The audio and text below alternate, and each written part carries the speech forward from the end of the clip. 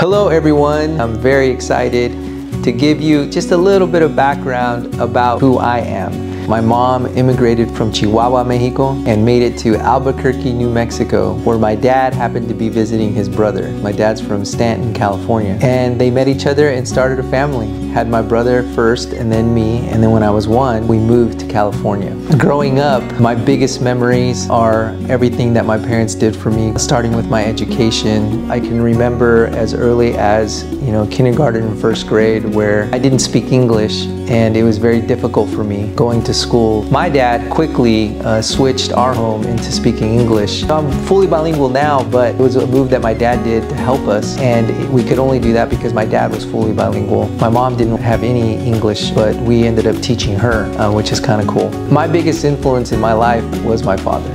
To him, education was the key. He always talked about going to college. He said, I didn't get to go. My mom did not finish elementary school, and he really wanted us, me and my 3 brothers, to go to college, graduate, and be as successful as possible. That was his dream. From the time that I started high school and it became a reality that I might have a chance to go to school after high school, it really got real for us. My brother, though, is the first one that was able to do that, and he actually made it the most real because he was going to college, and my dad, I could see how proud he was, and then I wanted to do the same thing.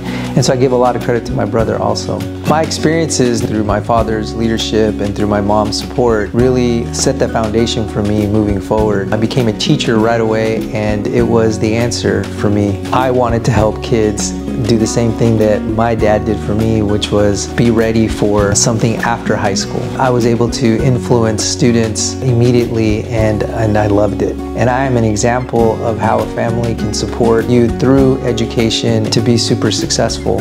Here in Redlands, that is a goal for me. I want that for our kids. It is my favorite day of the year to see our kids walk across the stage at the end of their 12 or 13-year journey, and to see them not only excited because they've completed this huge task of graduating from high school, but because they know they have a plan moving forward. It has been my pleasure to spend just a little bit of time on this National Hispanic Heritage Month to share with you why I do what I do and why I love being the superintendent of Redlands Unified School District. Let's have a great year, everyone. Thank you.